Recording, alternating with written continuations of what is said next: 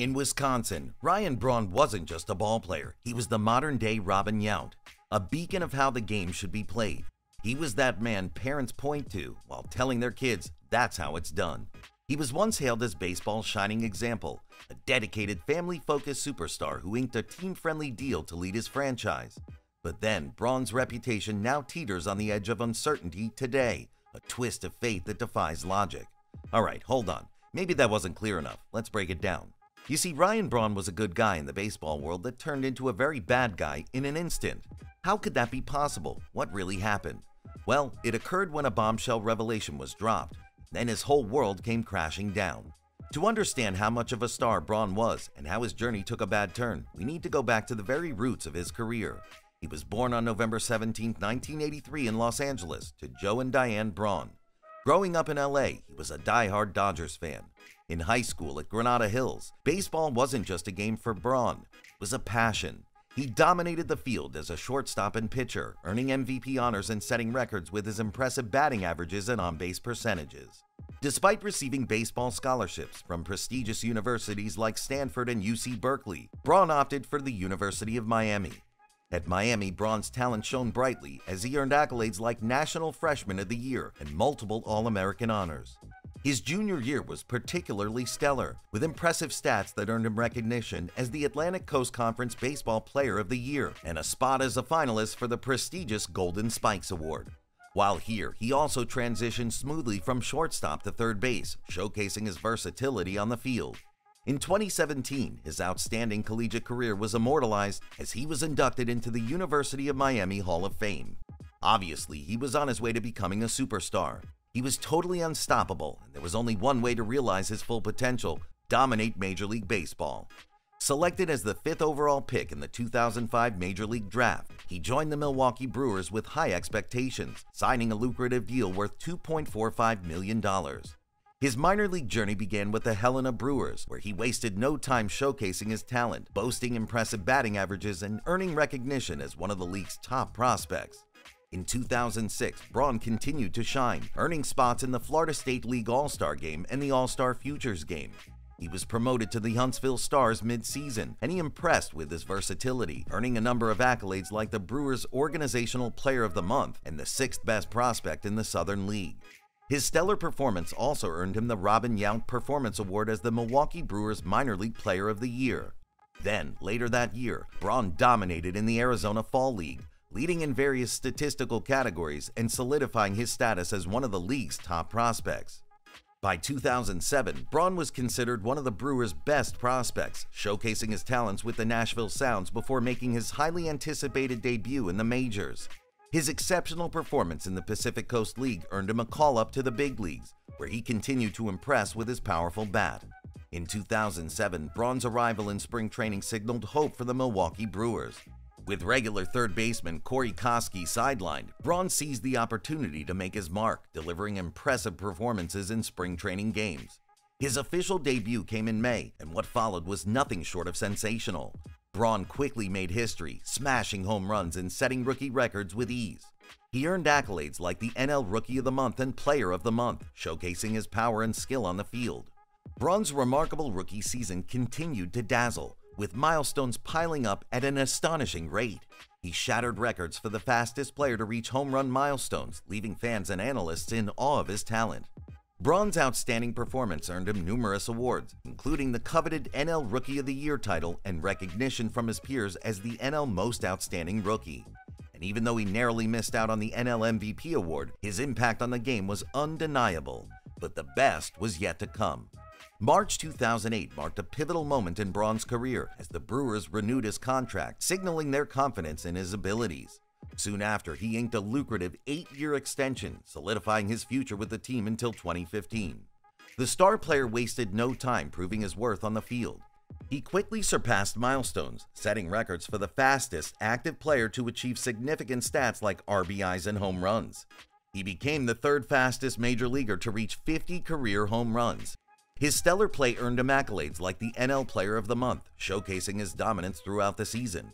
Plus, despite a brief setback due to injury, Braun bounced back with memorable moments, including a game-winning grand slam that kept the Brewers' postseason hopes alive. But that's not all, because his impact extended beyond regular season play, earning him a spot as a starting outfielder in the 2008 All-Star Game. Indeed, his remarkable achievements continued with an impressive showing in the Home Run Derby. In 2010, Braun clinched his third consecutive NL Outfielder Silver Slugger award, further solidifying his reputation at the plate. He joined the ranks of Brewers legends like Robin Yount, becoming only the second player in franchise history to achieve this feat. The following year, his stellar performance continued to garner attention, earning him accolades like NL Player of the Month for April and leading the league in All-Star balloting with a record-breaking number of votes.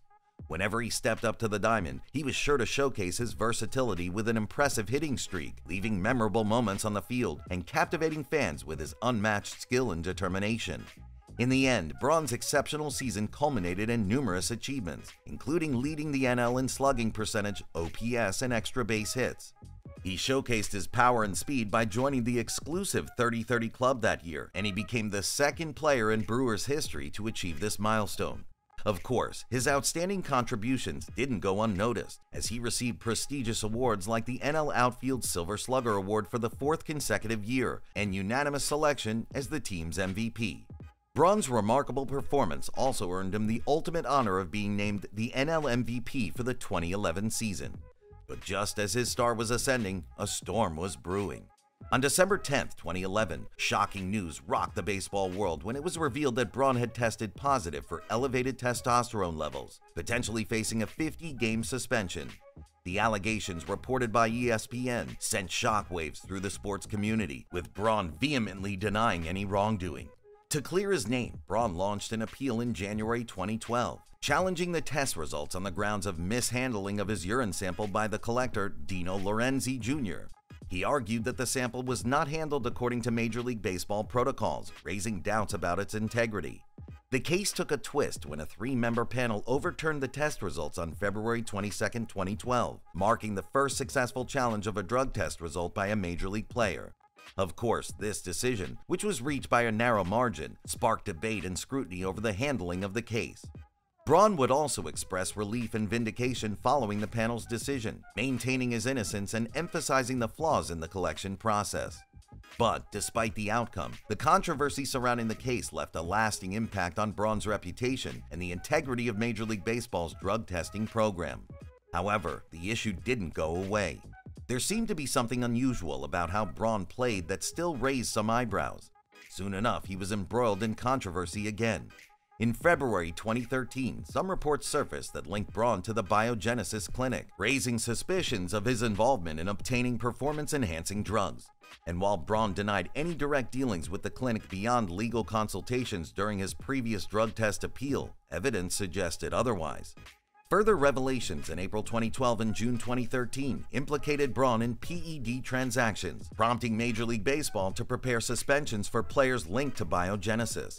Despite initially facing the possibility of a 100-game suspension, Braun ultimately agreed to a 65-game suspension without appeal. Although he wasn't the highest-profile athlete implicated in this scandal, that distinction belonged to Alex Rodriguez, who was ultimately suspended for the entire 2014 season.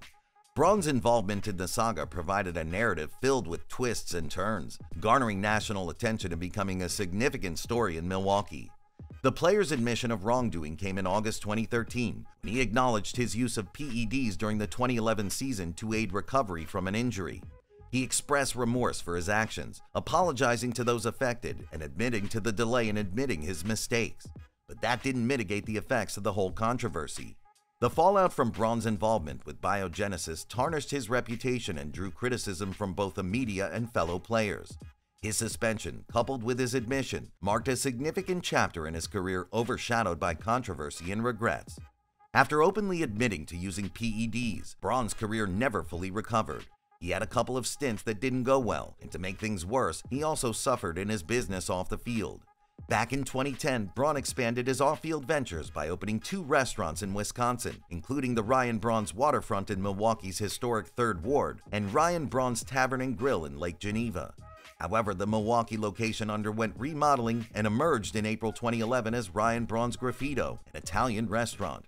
Later in July 2012, Braun partnered with Green Bay Packers quarterback Aaron Rodgers to launch 812, which was a restaurant situated in Brookfield, Wisconsin. Unfortunately, though, the repercussions from his suspension for using performance-enhancing drugs led to losing endorsement deals like Quick Trip and Nike in 2013. Subsequently, Surge Restaurant Group, responsible for managing Braun's Graffito Restaurant and 812 MVP Bar and Grill, terminated its association with Braun in September 2013. 812 MVP Bar and Grill underwent a rebranding to become Hom following the loss of its affiliation with Braun. Additionally, Graffito shut its doors in October of the same year. All these while the player was also battling with injuries that made his playing stats drop significantly. Imagine a guy having the best time of his life right before a raging controversy brings him back to earth with a thud. His post-PED stats were underwhelming compared to his previous seasons, and there was nothing he could do to salvage the situation after he was let go by the Brewers. Ultimately, he had to retire. But the scars were there. The shadows never left. He was always spoken of in the same breath with those who had tried to cheat their way out. And ultimately, the fans never forgave him. To date, his story remains a cautionary tale of the impact PED use can have on a star player's career. He had simply destroyed his reputation.